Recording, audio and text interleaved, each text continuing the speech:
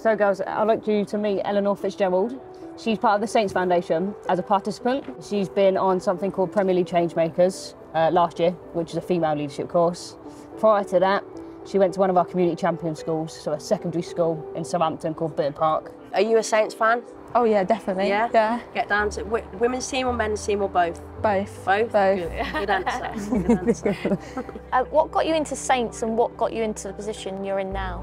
Well, just with Shannon giving me all the opportunities I could get, I just thought I need to take these, and these can definitely bring me into such good opportunities in the future, and maybe potentially working for Saints Foundation in the future, which would be a good accomplishment.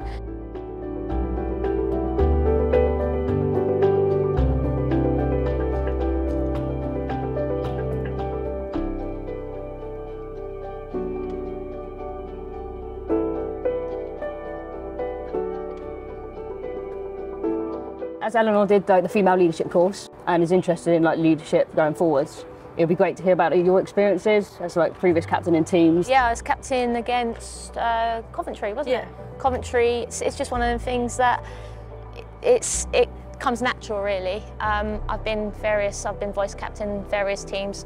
It's kind of a passion as well, so you kind of lead from example. I think leaders come in different shapes and forms, don't they?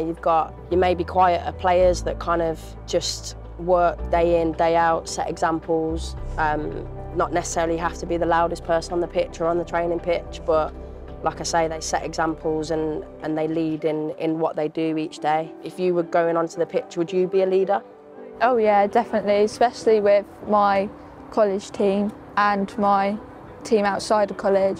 I'm definitely there trying to help the team being more encouraged into the game, because say if we're losing, some of their heads drop, and I like to be there to keep them boosted up, to keep that energy going and going and going to fight to get that winning back. So as a leader, it can be sometimes quite draining on you, sort of thing. With us at the moment, after the first game of the season, we're feeling a bit down as a team, but we go back into training again, and you look at us now, I mean, we are thriving in training every day, every week.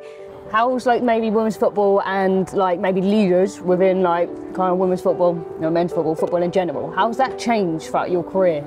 For me, obviously, been in and around football all my life, I've always said to myself, I wanted to be professional sometime in my career.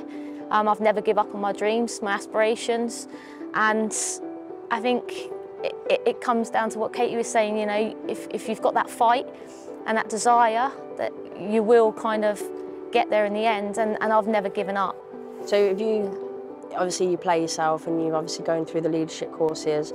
Is coaching something that you look at doing or enjoy doing? Oh yeah, definitely. I do this thing with my one-to-one coach, where we have little kids come in and we do activities and all that, and it's just to kind of make me get into that kind of environment of coaching, because I do want to maybe improve on and maybe coach a team or something. That's amazing. I think the club are super lucky to have you.